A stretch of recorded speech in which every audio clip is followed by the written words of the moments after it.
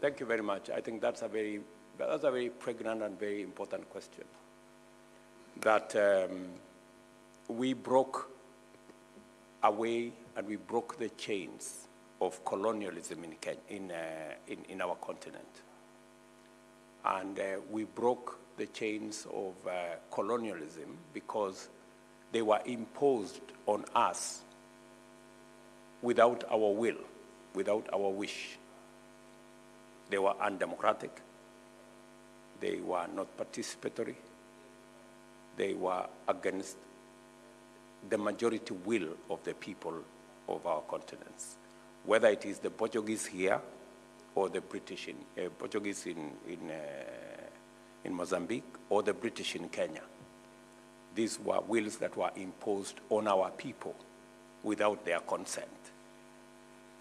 Our position is that undemocratic, unconstitutional imposition of the will of any government of whatever nature on the people without their consent is wrong, the same way colonialism was wrong. And that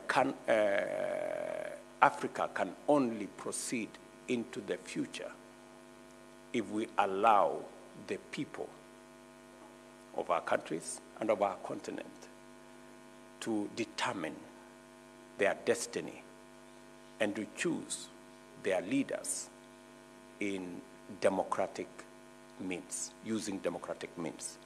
The way you do here in Mozambique, and the way we do in Kenya, and the way it is done in many parts of our continent. And therefore, as a union, in the Africa Union, we are against any undemocratic removal of any government. Coups are not a panacea. They are not a solution to the challenges that we have as a continent. They are as undemocratic as the colonial masters. And we are taking a very firm position as nations, as the Africa Union. Any undemocratic removal of any government immediately earns the expulsion from the Africa Union. They cease to be members of the Africa Union. And as I said, ECOWAS, which is part of the building blocks of the Africa Union, is handling the case, for example, in Niger. IGAD is handling the case in Sudan, because we believe that we should be able to provide a solution as leaders in this continent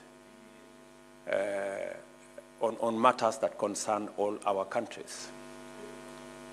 We are all informed that today there is a meeting of ECOWAS, for example, to deliberate on the coup in Niger.